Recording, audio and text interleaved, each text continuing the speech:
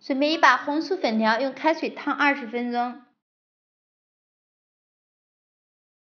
包菜从中间切开，把包菜切成丝。清水里面加入1勺盐，包菜放进去泡一下。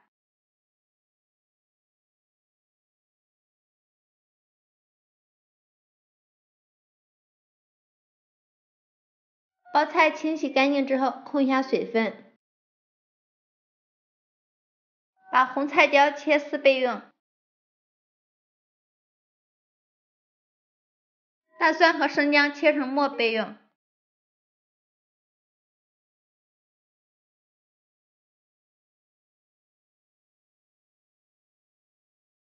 泡好的粉条从中间切开，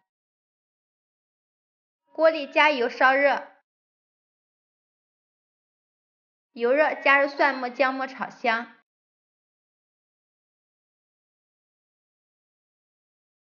放入红辣椒、包菜、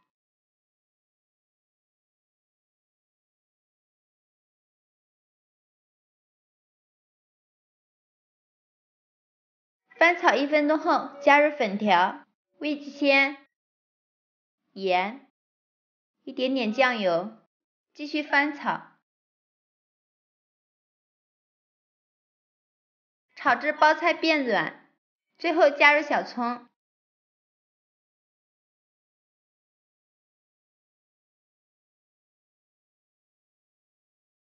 翻炒均匀就可以出锅装盘了。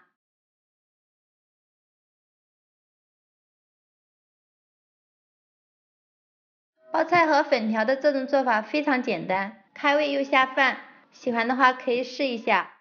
谢谢大家的观看，我是小新，下期见。